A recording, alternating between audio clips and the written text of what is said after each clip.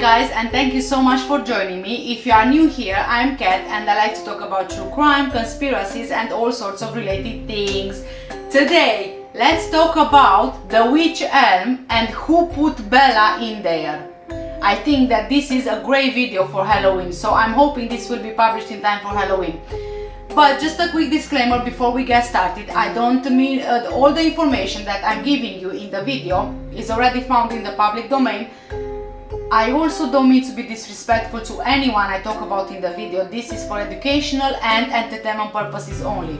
Okay, are you guys ready? Let's start. In April of 1943, 4 young boys were searching for bird nests in a place called Hagley Woods near Stourbridge. This was a town in the area of the West Midlands in the United Kingdom. Legally, they were not really supposed to be there, but they snuck into the area anyway and they went exploring. Eventually, they came across a large wych elm. One of the boys decided to climb the tree and see if it contained any nests. At that moment, he found a skull nestled into the tree. When someone wrote, "Who put Bella in the wych elm?" around the area, the graffiti gave birth to a crime mystery that has endured nearly 80 years. In the hollow center of the tree, the boy saw what he thought to be an animal skull. He reached down to pick it up and discovered to his horror that the object was actually a human skull. It was complete with teeth and patches of hair. He quickly dropped this dark discovery back into the tree's hollow. The youngsters talked among themselves and decided that since they were on the property illegally, they would keep this a secret. However, one of the boys apparently couldn't really keep the secret. His parents learned all about the skull and they quickly contacted the local authorities. Police went to investigate and pulled the skull from its hiding place. They dug further into the tree and came away with a full skeleton minus one hand. Other discoveries included a wedding ring, one shoe, and remnants of cloth in the skull's mouth. They dug around the base of the tree and later discovered the missing hand. A forensic examination by a local professor revealed the fact that the skeleton was that of a female of about 35 years old. He estimated that she had been dead for approximately 18 months.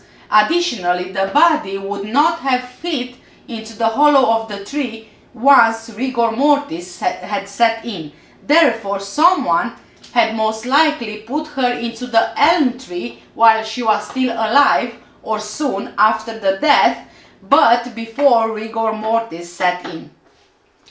The presence of the cloth, later determined to be a kind of a taffeta material in the skull's mouth, indicated the strong possibility that the unknown woman had died from asphyxiation. Due to the war and a lot of movement within England, the chances of identifying the skeleton were slim.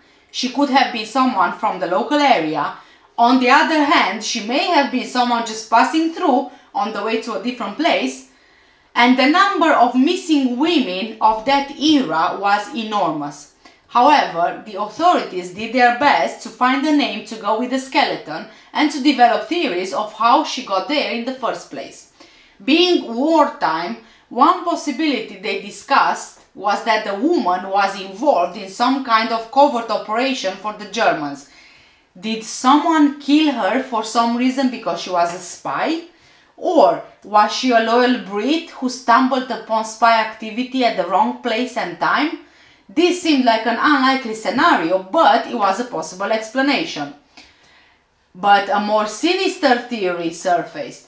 Because one of the woman's hands were in a different location from the rest of the body, some people theorized that the woman died in some kind of a human sacrifice. There is a folk belief that a hand of glory can give magical powers. Usually, the occultists would take the hand of an executed criminal and then dry it to use for occult purposes.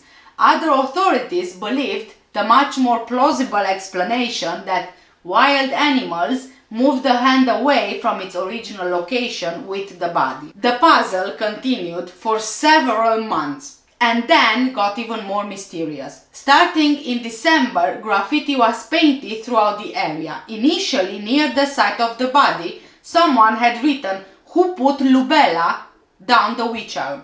The police investigated the presence of a possible name for the skeleton. Lubella would have been an unusual name. Unfortunately, this led nowhere. Later, graffiti found on a stone monument near the site asked, "Who put Bella in the Wych Elm?" This would be replicated in other areas. However, no one knew the identity of the person creating the graffiti. Police wondered about the name. Did someone in the local area know the identity of the dead woman? Was she someone named Bella? Searches throughout the local area turned up no missing person report of someone with that name. Perhaps a husband or lover put Bella in the Wych Elm?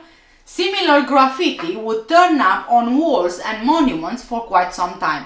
Oddly, witch became witch in many cases, but eventually the graffiti just stopped, and nobody knew why.